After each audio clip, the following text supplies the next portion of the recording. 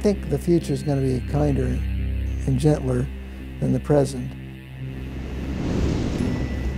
Cryonics is another medical procedure as far as I'm concerned.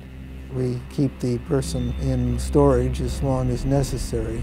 I'm thinking that within 50 to 100 years, people will start being recovered from this process. People will be rejuvenated to a youthful condition and any disease they had cured. These are people who say heaven can wait. They want a little bit more life here on earth before moving on to something else. I'm Ben Best. I'm 64 years old. I'm president, CEO of the Cryonics Institute. Our membership is growing. It's growing steadily. We have 95 people who are currently in storage. We're classified as a cemetery, but I'd like to think of us as being more like a hospital, caring for patients. That's what we call them, patients who are metabolically challenged. We offer storage of tissue, DNA, storage of pets. This is our pet cooling box. We have 64 pets, almost all of them are cats and dogs. This is the human cooling box, same basic principle, except it's a lot larger. When we get patients, the point is to cool down as quickly as possible after pronouncement of death. Do chest compressions to keep the circulation going.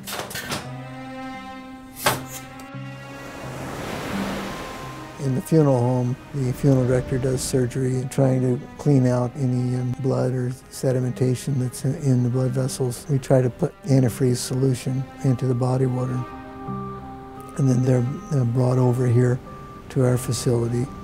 That's when they go into the cooling box, which cools them from just below ice water temperature down to liquid nitrogen temperature. They're wrapped in the sleeping bag and tied to a backboard, and the patient in the sleeping bag goes in one of these cryostats with their head down. I think I'm pretty well responsible for everything that happens here, doing email and answering queries and doing research. Our facility manager, Andy, maintains the cryostats. He does the liquid nitrogen filling. He's very, very familiar with operations, and he still knows things about the building that I don't know. I've been working here for over 25 years. I used to live across town, and it was about 30 miles, about an hour drive. So then I figured, well, it'd be more convenient, and it'd be more practical just to stay here. So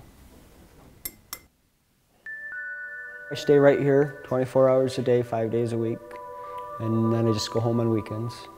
Got a little break room up there, and that's where I sleep. I'm certainly planning to do this myself. I've devoted my life to this. I wouldn't be doing this if it wasn't something I believed in or wanted to do.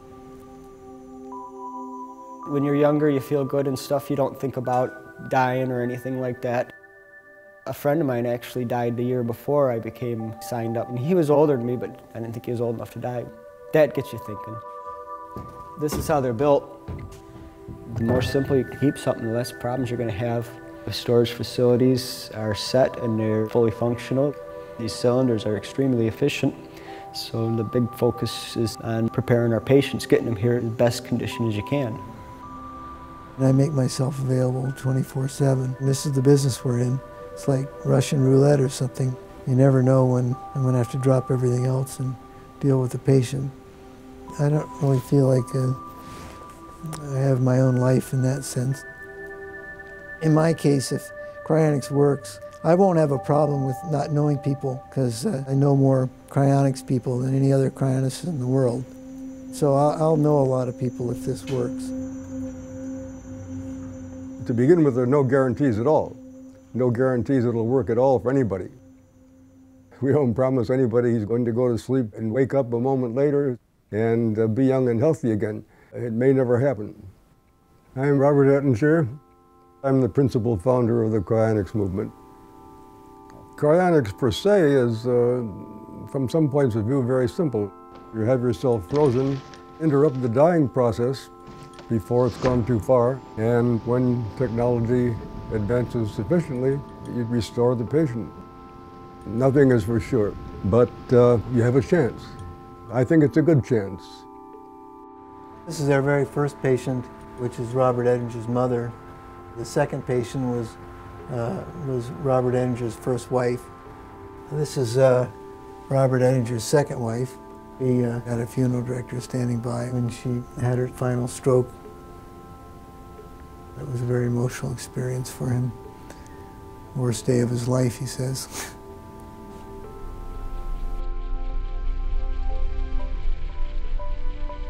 Everything in life can be approached as scientific questions.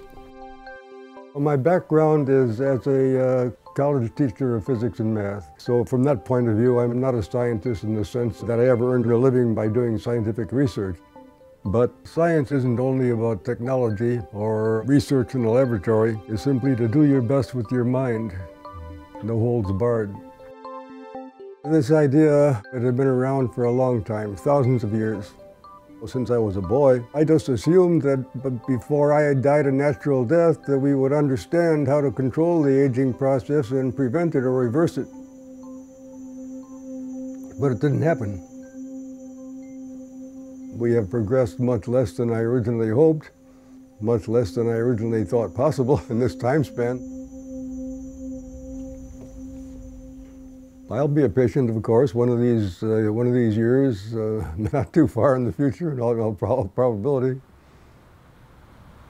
There are a lot of people who seem to think that what we're doing is sacrilegious.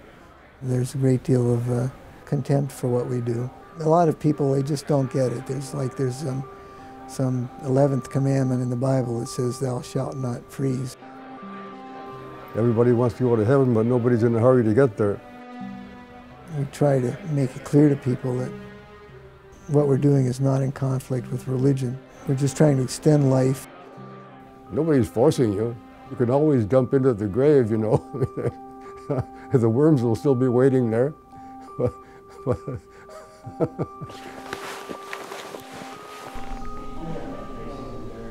How many patients have you prepared? Everyone. This is number 100. I'm not talking about living forever. I'm talking about waking up tomorrow. When people say they don't want to extend their lives, they're talking without thinking. There are very few people who don't want to wake up tomorrow.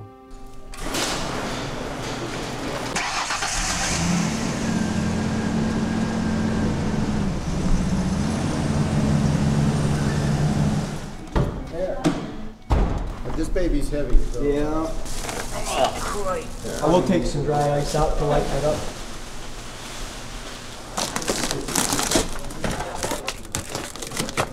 Alright, I want to see what's under the top, how much dry ice there is. I think there's got to be a lot.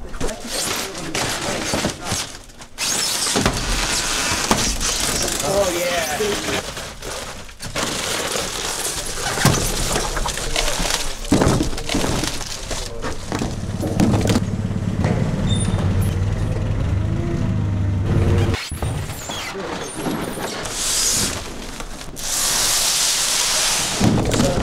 Right on the ground alongside of them. You guys want to grab on each side of that, and I'll grab this end. We can't lift them out of here. We got to slide them out of here, and we'll have to turn this on its side to slide them out.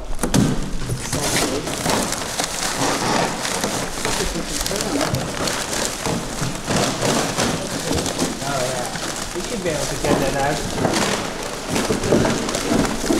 You're gonna miss my. Are you all right there? Put yours down.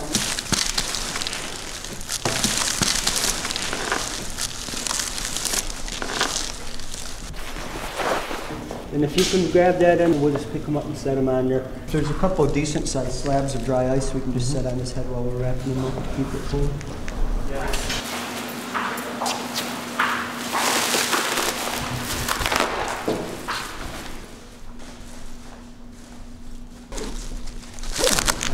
Worried about making sure he doesn't slide off.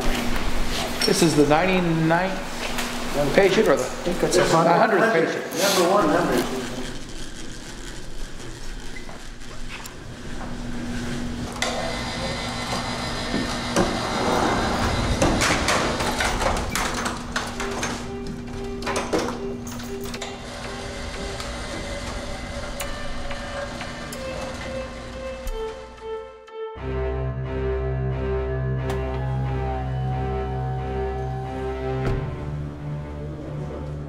was a straight freeze.